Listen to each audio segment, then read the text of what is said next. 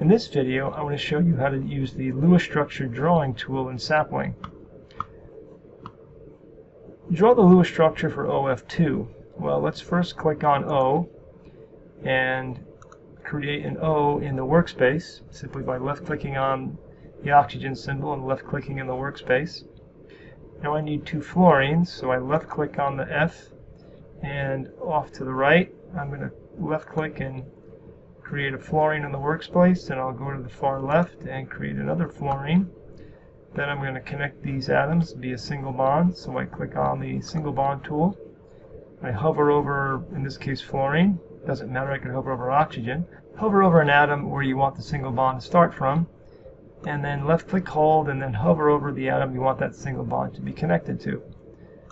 In this case, the oxygen. Do the same thing here. Hover over the fluorine, left-click, and then get that gray circle over the atom you want to single bond to. In this case, the oxygen. Let go, and so the single bonds are intact.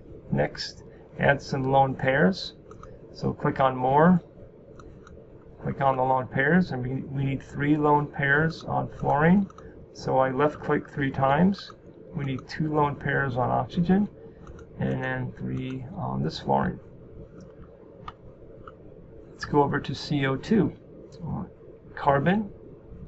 Carbon's in the center of the atom, and there's 2 oxygens. And in this case, I'm going to use the double bond tool. Left-click and get that double bond connection between the oxygen and the carbon. And I need some lone pairs on the oxygen. So click on More, click on the lone pair tool, and click twice on the oxygens to put those 2 lone pairs.